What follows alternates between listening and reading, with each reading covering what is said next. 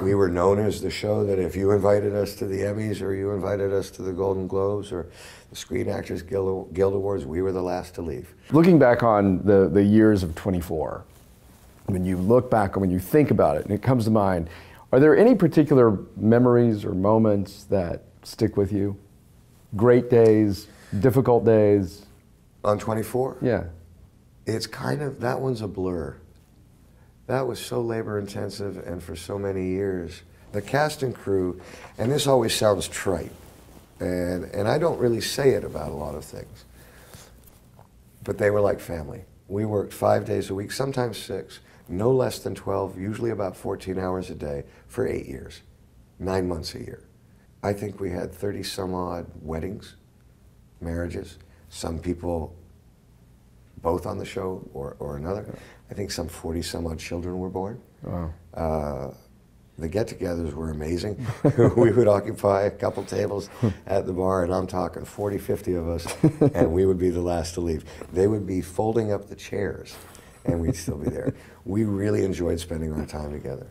And so when you ask that, the singular thing that I remember was saying goodbye.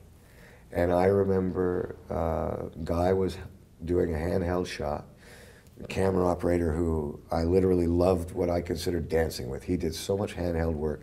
He was like my dance partner. And I knew it was the last shot. I knew we had it. We did one more. I knew we had that too. And I'm not a crier. And I went, he finished it and he took the camera off and they said, cut, that's it, we've got it. And I extended my hand and wanted to say it's been an honor. Couldn't get it out. I can't get it out now. So that's the thing that I really remember, was how much those people meant to me. And I probably didn't let them know enough how much they did, but they did. And it was the thing that I missed the most. We all spent 8 years trying to finish this thing. And we finally did. And I had a girlfriend at the time, and I would have thought, you know, oh my God, I can sleep in, I can do whatever I want. I would have been so excited. I was lost for about a year. It was like the worst breakup I've ever had. It was very bizarre. It was like withdrawal. Yeah, and I did not expect it. That caught me by surprise. Hey everybody, don't forget to like this video and leave a comment if you enjoyed it or if you didn't enjoy it.